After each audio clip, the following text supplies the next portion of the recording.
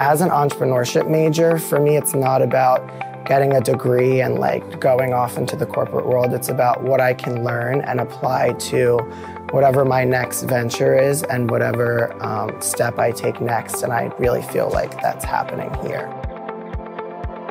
The College of Business has really taught me the importance of networking. And it's really about who you know and not about what you know.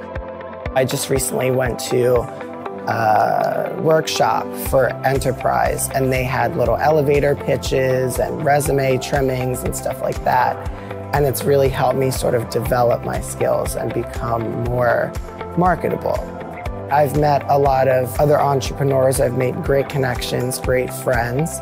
They've helped me brainstorm and helped me conceptualize my future endeavors.